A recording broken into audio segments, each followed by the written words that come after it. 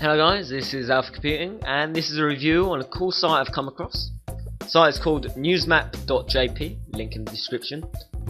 And what this site does is present the news as allocated by Google in a new, more appealing way. As you see, it's all color coded and you can choose countries that interest you. And you have down here different categories that may interest you. So maybe I like tech, I can click on tech. Maybe I also want to know a bit about sports, so I can select sports.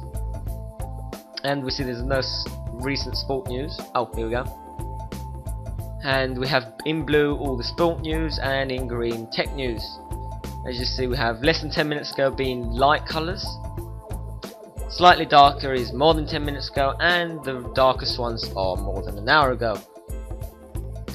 And then if we come to the top, we have different countries we may like, so maybe France and UK. Maybe we just want the UK. And then when we select another country, we see that another sort of window comes in within, so we have Mexico here and the UK here. Now once you have signed up for NewsMap, which is optional, you can hit the customize and you can change your font around. You can change your news sources, so maybe you don't care about Argentina or any of these countries, you only want to know about your country or most important countries. And then you can also select the page it automatically comes to when you log in. So this is set to UK and US technology. And this is a pretty good way to learn about the latest news. You can also set this as your home page if you want, and it's built on Adobe's Flash.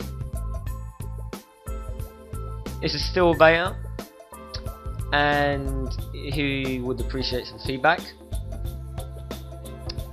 So go check that out, link is in the description. If you want to read the blog post, it's over at alphacomputing.net.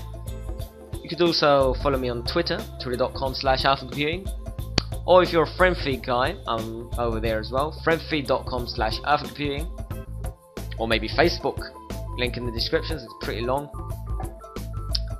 Or maybe you're a MySpace person. Yeah, well, that's myspace.com/alphacomputing, and you can send me an email on any cool site you've come across at alpha@alphacomputing.net.